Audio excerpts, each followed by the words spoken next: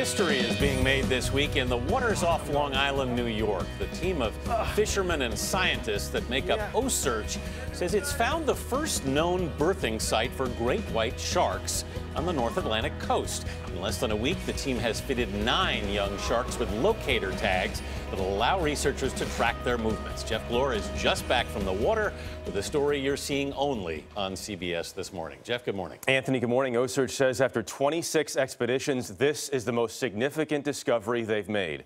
A birthing site that includes the famed waters off Montauk, Long Island.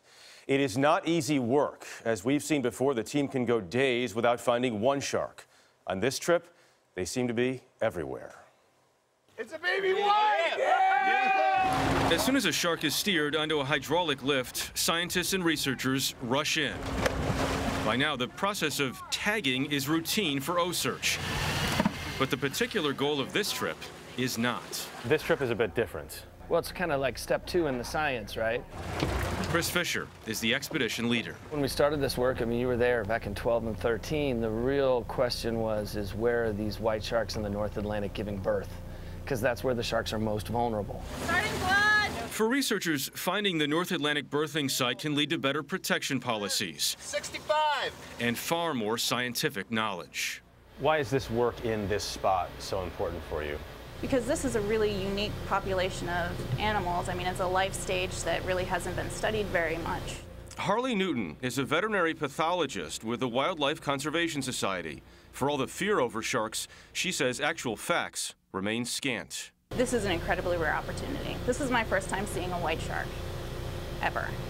It's very exciting. And you've been studying them for how long? 16 years. The first one was very exciting, and actually every single one so far has been very exciting. This is the 3rd young white shark that we've seen brought on this lift just today.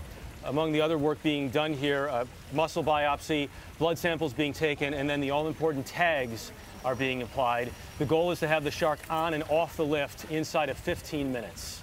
We found it. You think you found the birthing site? Definitely the nursery, likely the birthing site. I think probably the most significant discovery we've ever made on the ocean. Fisher's team will also determine if any of these sharks are the offspring of great whites Ocearch first encountered off Cape Cod. The strategy at the time was get a tag out on big mature animals, and when you get one on a big female, 18 months later, she should lead you to the holy grail of the research, the birthing site. It's about a 15-foot shark. In 2012, CBS This Morning was there when a 2,000-pound female named Jeannie became the first ever great white successfully spot tagged in the North Atlantic. People see these baby sharks and they're not big. Are they hurt? If we thought we were hurting the animals, we wouldn't do what we were doing. We don't learn if we don't let them go in good shape. The fact of the matter is that we have to get some tracking devices on a handful of these animals so we can help them all thrive. This week, Ocearch has tagged and released 9 great white sharks, including a female, aptly named Gratitude. She was anxious to get up. She was, yeah. She's gone, but now everybody can follow her.